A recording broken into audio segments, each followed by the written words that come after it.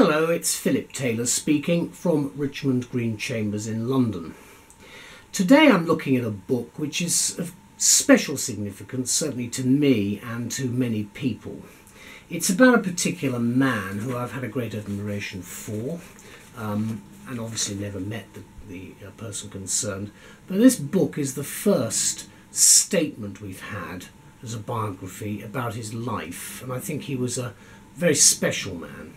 The book is called The Great Escaper, and it's about the life and death of Roger Bushell, who was the mastermind behind The Great Escape. It's got a subtitle, Love, Betrayal, Big X and The Great Escape.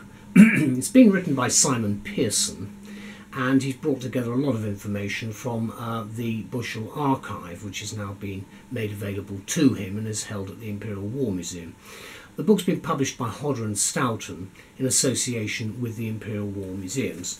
My wife and I talked about this book. I've written the main review and I've given it the title Roger Bushell, a great intelligence asset. Let's hope the government will one day explain what really happened and the escape's impact on the war. Now, I've written this review from the point of view of the intelligence work that clearly took place. And many people will be very familiar with the general story and what happened. But I think it's important from the outset to set out exactly what this book is about, because it deals with this man, and he was a very important man in my view. There's the front of the book. It's a hardback. There's the side, the spine, and then there's the back. And obviously the key to all of this is The Great Escape itself. Inside you've got the front inside cover, the dust sheet there, with a nice little statement about Roger, and then there's a piece about the author at the back. Now if I start at the back, you can see there's in fact a note about Hodder and Stoughton, which I will just talk about very briefly and show you. Then you've got a detailed index at the back. The book's 430 odd pages long. After the index you've got a huge number on the notes and sources. This has been put together as a really superb piece of craftsmanship in my view, because obviously this is the definitive work on what Roger did. Obviously the bibliography itself, as you can see, is vast, and I'm sure many people will have read a lot of the book's concerned. There's a picture acknowledgement as well about various pictures which we'll have a look at. Then there are text acknowledgements from all the other people who've written books about The Great Escape or Operation 200. Then you've got various acknowledgements, all the people who he saw in writing this book. There's an epilogue which I'll talk about at the end, which is in many ways quite sad, because that's the only, looking at the whole book, that's the only area where there are one or two people who criticised him, in my view totally wrongly, but there again you will always get a bit of criticism. There's a nice picture of Roger there, and that's one will be an everlasting memory for many people, I'm sure. There are lots of other pictures. There's a very gaunt picture of him towards the end of his life. There's other pictures there which we'll talk about in a minute. If we go further back, you've got some of the information about his flying activities, his last entry. Then again, nice pictures of the Royal Air Force and his activities there. All his friends. And then his earlier days as an excellent skier, and his undergraduate life and so forth. And then again, there's some picture of his family there. Then if we go to the front of the book, there's Simon Pearson's front cover there. Then you've got, it's dedicated to the memory of both Roger Bushell and Lady Georgiana Mary Curzon. And then you've got the list of the chapters, and then you've got a map of Germany, which you can see there, which for those of you who don't know it will give you some idea of where he was during the period of his imprisonment. And there's a prologue to start it. But I think for people coming to this subject 100 years or so after his birth, and a very long time, 75 years after the events took place, I'm recording this review in the summer of 2015, and there are very few people left who knew about the Great Escape, who are still actually alive. Two who actually took part are still alive as I record this, the rest have gone. But I've been very fortunate to meet some of the people concerned, and it's been a great privilege having myself served in the army and also worked for the Royal Air Force, to have been able to visit all the RAF stations in this country and to get some idea of how important this particular operation at Stalag 3 was. Whatever one says, there's an awful lot of information that hasn't come out yet, and I'm going to refer to that in the review. This is what we say anyway. Most people are familiar with the story of the Great Escape, basically from the book written by Paul Brickhill, who was Australian. He was a journalist and he wrote a really good book. He was eventually permitted to publish it in 1950 because there was a block for 5 years, and of course the blockbuster film came out in '63, and as Sydney Dowse said, it was a good film, but it was a film nonetheless. And Sydney, of course, very charitable about that. Other people haven't been, but the point is that the story has come out, having been kept effectively under wraps for some time, for good reason, I hasten to add, at the time, because of trials that took place in Germany and the tracking down of the people who murdered Roger and his colleagues. Now, what most people do not realise, of course, are the surprising efforts made by the government at the end of the war, initially to prevent publication of the story, and the continued secrecy which is still going on surrounding what went on after the escape in March 1944, because D-Day was coming and the end of the war was approaching. It was clear the Germans were losing, and even at the time of the Great Escape, I understand that the order not to escape had not actually been given, so there was still quite an appetite, even until Operation 200, that there was a duty by officers to escape if they could, not of course other ranks. But I think it's very important to bear that in mind, because there was an order later on that was advising the POWs to stay where they were until they would be liberated. Now, Anthony Eden made a statement in the House of Commons committing the government, the British government, to find and punish the murderers of the 50M, and including Roger, who'd been involved in the escape. He was Foreign Secretary at the time, and that commitment was carried out, and there's a book on the subject, and there were trials and people were executed for what they had done. Now, The Great Escaper, this book, is the first full biography of Roger Bushell, and it's his family that we must thank for allowing us to see more pictures of him, to get some idea of who he was, and to see a lot of information that was hitherto unavailable. We've also seen some film of him too, which is quite delightful in some of the television programmes that have been made. It's an uplifting statement, I think, this book, of what can be achieved against the greatest odds, and with such sad turn of events thrown in along the way, all of which are unfortunately true, because this book is very accurate in my view. Pearson's work, I think, will remain the definitive account for many years to come, until the remaining official papers are eventually released, possibly in the middle of this century or later.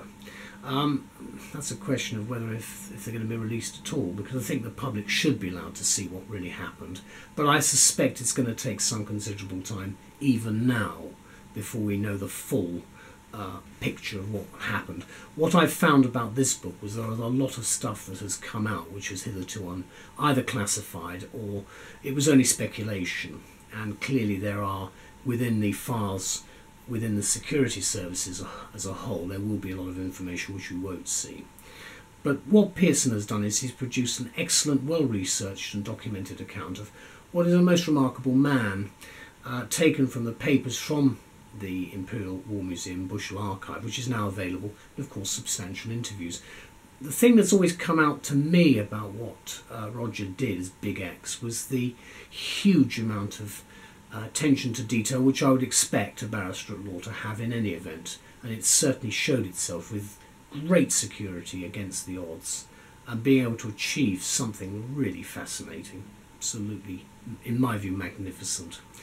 What we have, though, with the biography is a much more rounded picture now of Roger as a man, a most useful portrait in my view, as so few people, as I say, remain alive who knew him.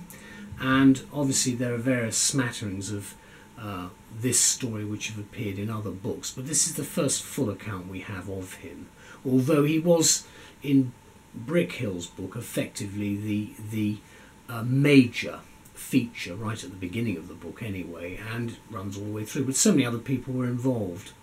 But Roger had that special something. I mean, the classic is when he had escaped, and he saw one of his fellow escapees and just squeezed his arm just to give him a bit of encouragement. I thought that was a particularly interesting and heartwarming thing to do, just before, of course, he was shot.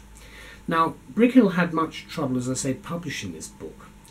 They nobbled and probably faked dispatches, they being presumably government officials, originating initially from Sweden, which I've seen and printed in the Daily Telegraph, using aliases like Wing Commander Smith to try and explain what had happened, because I don't think many people could really believe initially the Germans would actually do what they did. Obviously it's caused a little bit of a problem with the build-up of some silly myths about Operation 200, and the question really is what the security services are going to let us have, because, as I've indicated, only 2 of the escapers are now actually alive, and disclosure, I think, would be fascinating to read in due course. It will be up to the government, but there again, there's so much that we don't get told, and it's only after all of us are dead that, in fact, historians in the future will get some idea of really what happened.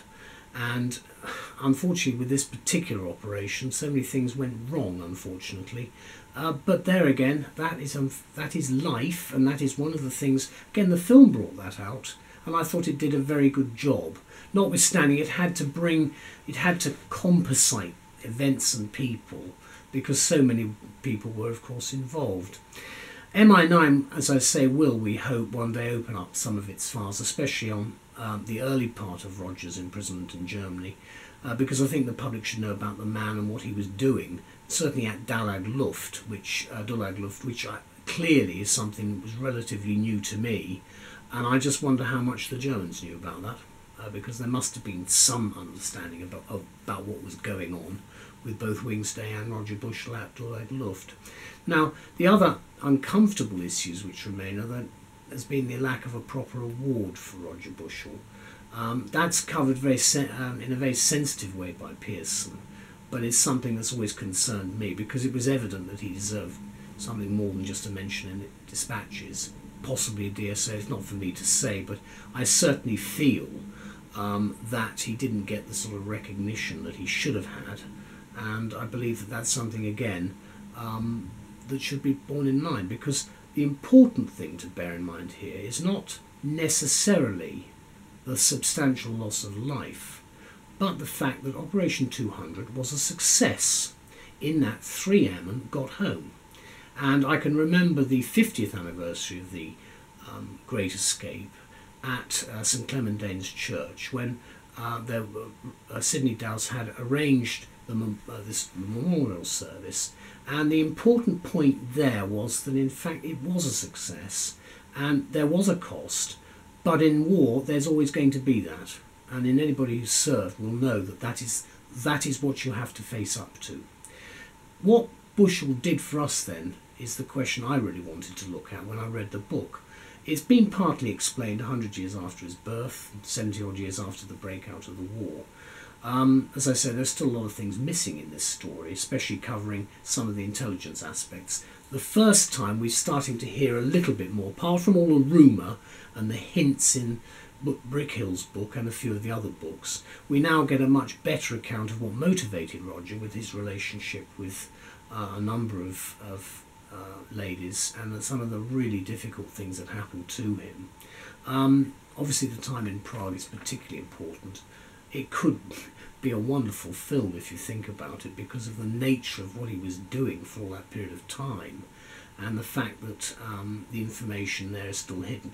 Obviously I understand the reasons for that, but I would like at the end of the day to know a little bit more. I'm sure we could be told that. We all are all adults and we actually pay all the bills at the end of the day.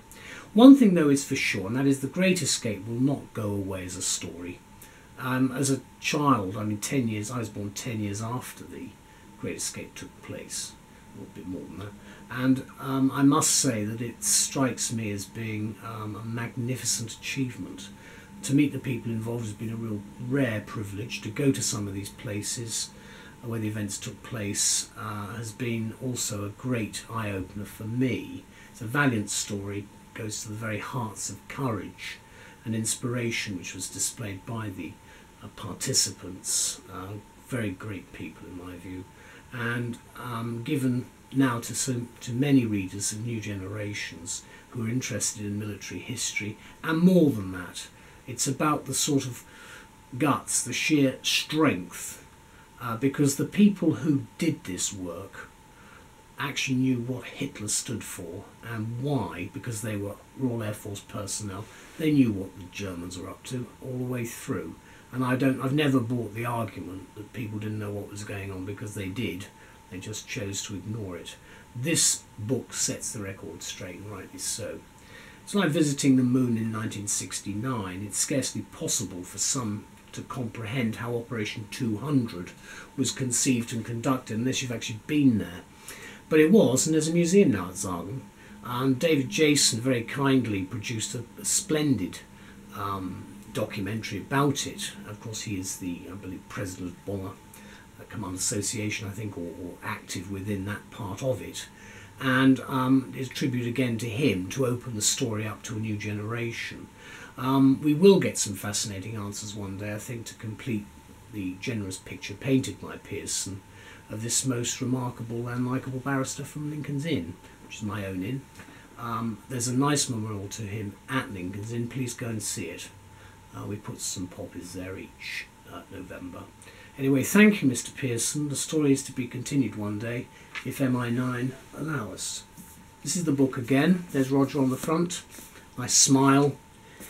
Unfortunately, his aircraft going down at the back. On his first sortie as well. That's the back of the book. Let me just open up. This is the, right in the middle, family at war. This is the problem when he was in Prague. There's a lot of information about Prague. And then the betrayal and all the problems. Roger was really going underground. There we go. Roger was very unlucky in my view with a lot of things. Secret agent. Again, very interesting stuff. As I said, it could be a good film one of these days, perhaps. I don't know. Then the actual business of trying to get home, and then the problems at the end when he gets out. Farewell to the tunnel, Harry, and then of course I don't want to deal with the last bit at all. Thank you very much, Simon Pearson. I shall treasure this book for the rest of my life. It's an important story for me, and I know for a lot of people that I have met. Take away the film and all the other stuff and look at what you've really got. It's true courage, true heroism. Thank you. Bye-bye.